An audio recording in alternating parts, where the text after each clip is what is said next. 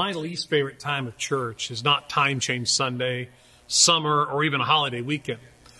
Up until the COVID-19 stay-at-home order season, my least favorite time of the year at church is the political season. And it started early this year. Then it took a pause for the coronavirus. But as you can see online, things are again shifting to politics. Every year, people get mad and threaten to leave the church unless I publicly promote their favorite candidate, endorse their political party, or speak to their pet issue.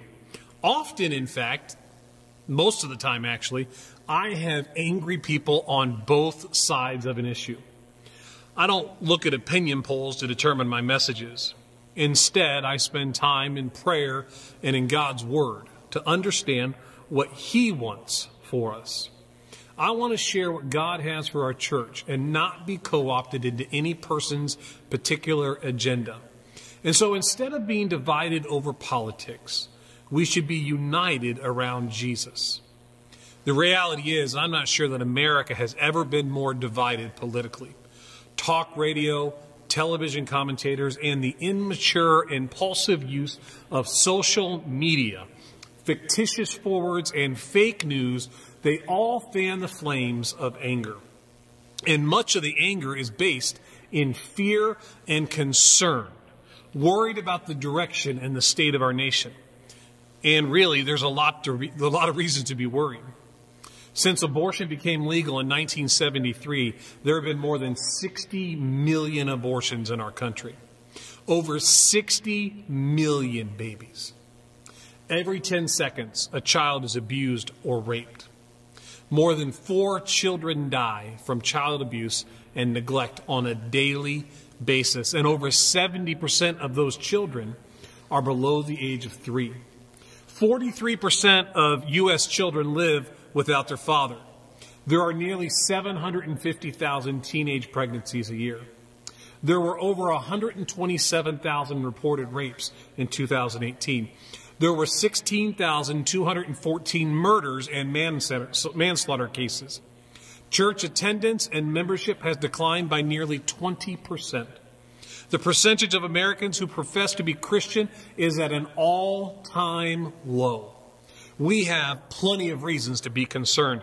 And I didn't even start reading the statistics about personal debt, national debt, the decline of academic standards, and the political corruption. Really, it's all just too very discouraging when we get into the very deep details. The fact is, America needs help. So what's the answer? What do we do? Does the church stand by and watch as America slides down this slippery slope to hell? Do we start a political party of our own? Do we picket and petition and protest all those things that we disagree with? Is the answer Christian television, talk radio? Do we solve it with Facebook? A good, quippy post goes a long way, right? What do we do when a nation has lost its spiritual foundation? What should be the response of the church? It's not the first time that this has happened. In the Old Testament, the nation of Israel was on a spiritual and political roller coaster. It seemed to be on an endless cycle. The nation would lose a war and be taken captive. And in response, people would cry out to God, burn the idols, destroy the pagan altars, and declare they would only serve the one true God. God heard their prayers, and a time of peace and prosperity followed. Then people would get comfortable and take their blessings for granted again. Morality would decay. Sexual sin inside and outside of the church would increase. Worship of the one true God would fade away. Idol worship would return. And every time when they turned away from God, Israel was defeated by their enemies and taken captive again. Persecuted and oppressed. Then they would return to God, pleading for His mercy and His presence and the glory to be restored. God responded to their prayers, and He provided peace and prosperity when they turned to Him. And then once again, they would take for granted the blessings, and they would repeat the cycle. Sexual sin, moral decay, spiritual decline, political corruption, selfish, immoral leaders. Does any of this sound familiar? I'm not talking about today. I'm talking about back in King Solomon's time. People gave sacrificially, and Solomon built an elaborate temple to honor the Lord. The dedication of the temple was an amazing event, an outpouring of worship and celebration. Solomon prayed a prayer that officially dedicated the temple. And in the prayer, he prayed these words. It's in 2 Corinthians chapter 6, verses 24 to 31. It says, when your people, Israel, have been defeated by an enemy because they have sinned against you, and when they turn back and confess your name, praying and making application before you in the temple, then hear from heaven and forgive the sin of your people Israel and bring them back to the land you gave them and their fathers. When the heavens are shut up and there is no rain because your people have sinned against you, and when they pray towards this place and confess your name and turn from their sin because you have afflicted them, then hear from heaven and forgive the sins of your servants, your people Israel. Teach them the right way to live and send rain on the land you gave your people for an inheritance. When famine or plague comes to the land, or blight or mildew, locust or grasshopper, or when enemies besiege them, whatever disaster or disease may come, and when a prayer or plea is made by any of your people, Israel, each one aware of his afflictions and pains, and speaking out and spreading out his hands towards the temple, then hear from heaven, your dwelling place, forgive and deal with each one according to all he does, since you know his heart, for you alone know the heart of men, so that they will fear you and walk in your ways all the time they live in the land you gave our fathers. What a prayer. What a request.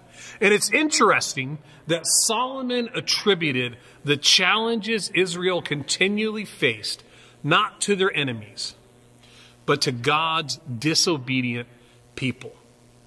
2 Corinthians chapter 7, verse 1, it says, when Solomon finished praying, fire came down from heaven and consumed the burnt offering and the sacrifice, and the glory of the Lord filled the temple. The priests could not enter the temple of the Lord because of the glory of the Lord filled it. When all the Israelites saw the fire coming down and the glory of the Lord above the temple, they knelt down on the pavement with their faces to the ground, and they worshiped. And they gave thanks to the Lord, saying, He is good. His love endures forever. Then the king and all the people offered sacrifices before the Lord. And King Solomon offered a sacrifice of 22,000 head of cattle and 120,000 sheep and goat. In today's money, that's about $55 million worth of cows and $24 million worth of sheep. And to accomplish that many sacrifices would require 20 sacrifices a minute for 10 hours a day for 12 days. It was a massive and elaborate celebration of God's presence and power. And sometime later, God appeared to Solomon in response to his prayer. And here's what God told Solomon in 2 Chronicles chapter 7, verses 12 to 13. God tells him, says, I have heard your prayer and have chosen this place for myself as a temple for sacrifices. When I shut up the heavens so that there is no rain, or command locusts to devour the land and send a plague among my people. Now, why would God do that? Remember Solomon's prayer. Those things occurred because God was judging his people for their sin. It's very important to note that God's people were being judged. The people who knew him and knew what it was to serve him. God says to Solomon, when my people have strayed from me, when the nation has turned to pagan altars and forgotten to put their trust in me, when my hand of blessing is removed, this is what I want you to know and do. God's instruction to a nation in crisis is the promise that we are learning today. Remember, we're talking about the promises of God. And this should be how we respond as the Church of America to the crisis that we face. This is it. This is how we see real lasting change in America. Do you want to see America healed? Then 2 Chronicles 7:14 is the answer. If my people who are called by my name will humble themselves and pray and seek my face and turn from their wicked ways, then I will hear from heaven and I will forgive their sins and will heal their land. That was the answer for Israel. And I believe that it's God's answer for America today. 2 Chronicles 7:14, if my people who are called by my name will humble themselves and pray and seek my face and turn from their wicked ways, then I will hear them from heaven and I will forgive their sin and will heal their land. Now I want to slow down a little bit and really look at that verse, because some of you have heard it quoted hundreds of times, and I want you to not only know it, but I want you to understand it and embrace God's instructions. Remember, the goal of this verse is for our land to be healed. And God said, for that to happen, if my people who are called by my name, who are God's people? Who's that? That's Christians. It's us. Followers of Jesus. God's people aren't a political party. They are the people who love God. And right off the bat, you may struggle with God's word, going, us? The problem isn't us, it's them. We've really made the challenge in our country an us against them. But God is not speaking to the sinners when he's talking to Solomon. He's speaking to the church. Are you a follower of Jesus? If so, then God's plan for America starts with you. Next, God tells us what to do.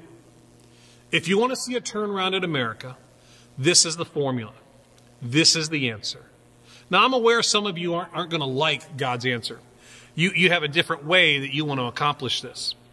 God's answer may be controversial. It isn't a popular answer necessarily, but it's the right answer. Because God's answer is always better than your answer. If my people who are called by my name will humble themselves. The word used for humble in this context, it means stop being arrogant, self-focused, sinful behavior and approach God in repentance with a humble attitude.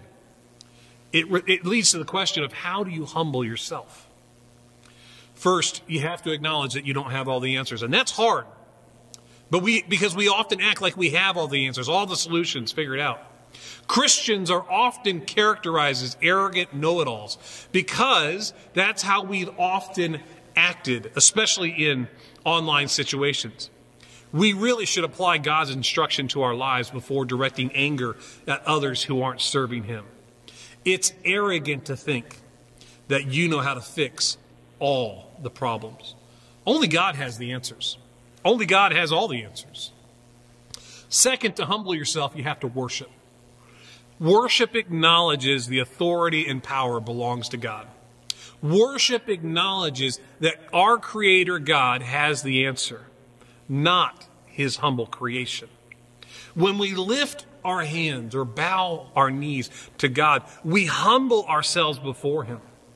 There's been a resurgence of worship in American radio stations. They play worship songs. People attend worship concert, and it's wonderful. But true, pure worship doesn't require a big-name artist or impressive musicians. Worship isn't just singing a song and calling it good. Worship is a lifestyle. Worship is how we respond to God with our lives, our actions, our words, our sacrifices, our choices. It's a direction that leads to humility. The word says, if my people who are called by my name will humble themselves and pray and seek my face. God's formula for healing America, God's answer is for you and me to pray. That seems simple, doesn't it? It's the last thing that many of us want to do. We often seek answers through politics instead of prayer. If we can just elect the right person and enact the right laws, then America will be healed. But when you really think about it, that doesn't make sense, does it? It's not a political problem. It's a spiritual problem. Why would you think a political answer could ever solve a spiritual problem? Let me ask you this. If we elect someone as president who believes exactly as we believe, and every official, federal, state, local, all believe like us, would that solve the problems in America? Imagine that we got all the laws right, from zoning laws to tax code, to immigration policy to crime bills, exactly the way we think it should be. Would that usher in the kingdom of God? Would the hearts of the parents be turned back to their children? Would greed and pride be legislated out of existence? Would that solve the problems of sexual immorality, anger, violence, suicide, and addiction? Of course it wouldn't. Because no human system has the ability to change the heart. Now, before you send any angry emails or Facebook message to me, listen to me very closely. I am in favor of Christians in politics at every level. We should be involved. But never mistake involvement in politics for God's answer. I love America. I pray for our leaders. During this time, I pray more than any that I've ever have. But my hope for the future and my hope for the world is not in them. I put my trust in the Lord Jesus Christ. God may, and I hope will, use some of these men and women to bring healing to our land. God may, and I hope will, use America to bring healing to the world. But understand this, healing is found in Jesus Christ alone. He is the hope of the world. My citizenship is in heaven first and the world second. But we try a lot of answers. Angry emails, accusatory Facebook posts, politics, picketing, petitions, ranting and raving. Anger and intimidation, these are all things that we try. Oftentimes before we pray. When we do, we are fighting the battle according to the playbook of the enemy, instead of following God's instructions. God's answer is clearly revealed in Scripture. But Christians in America aren't doing it. Why?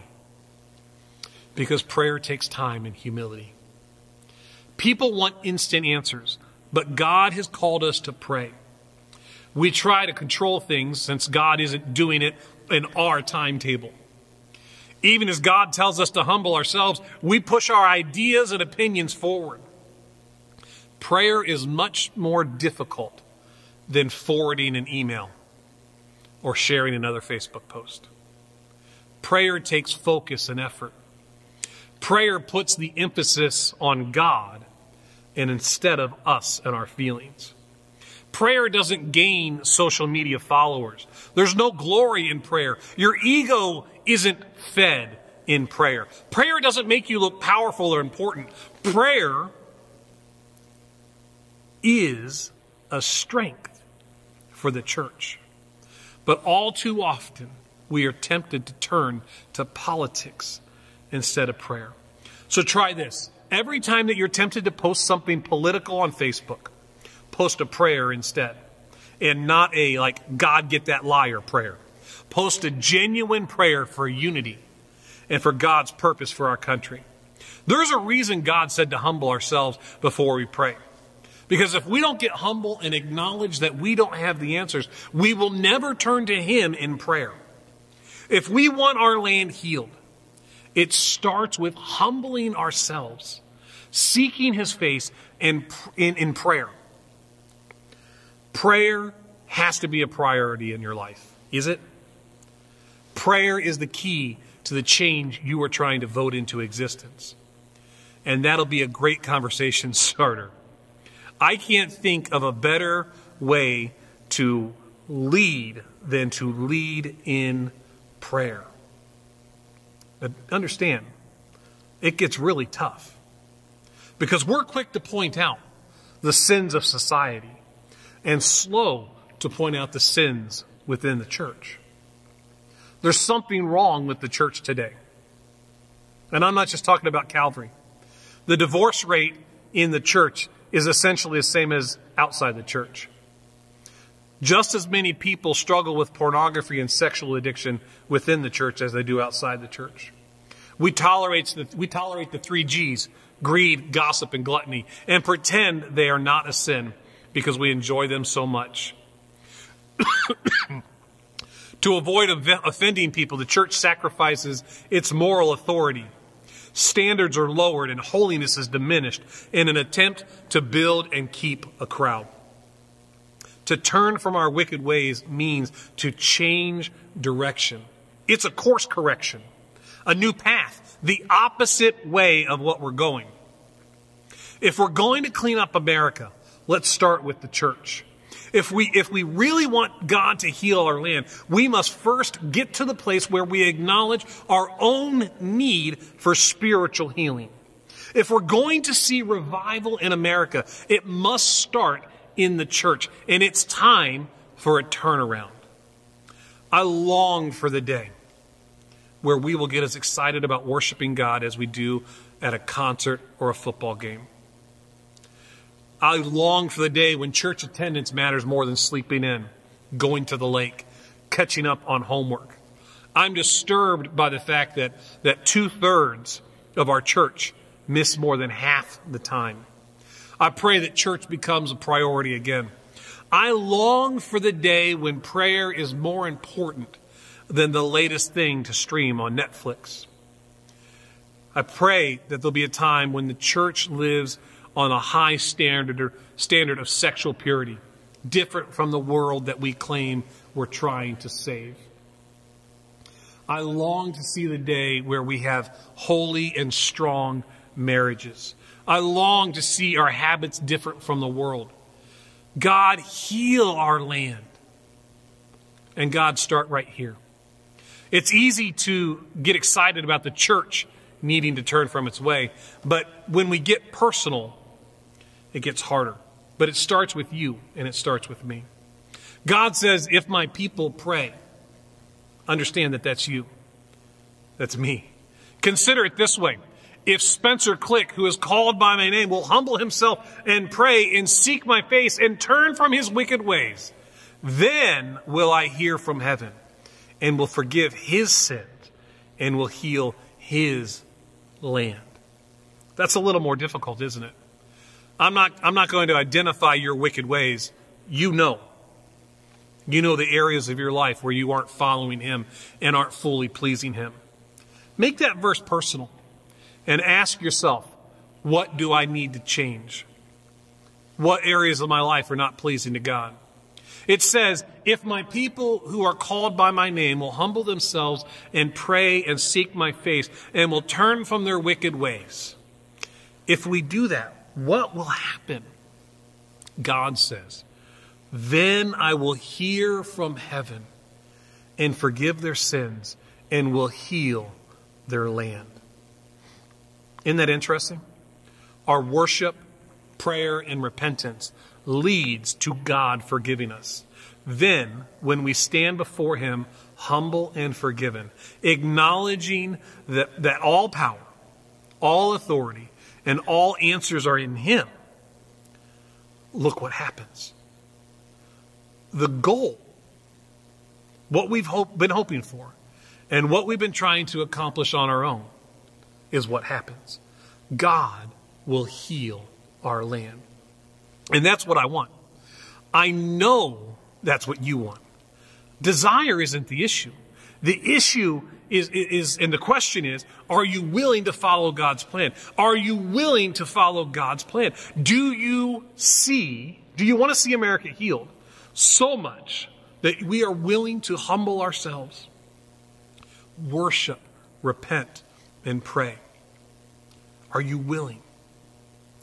If my people who are called by my name will humble themselves and pray and seek my face and turn from their wicked ways, then I will hear from heaven and will forgive their sins and will heal their land. That promise was originally given to Israel, but I believe that promise is also true for us today.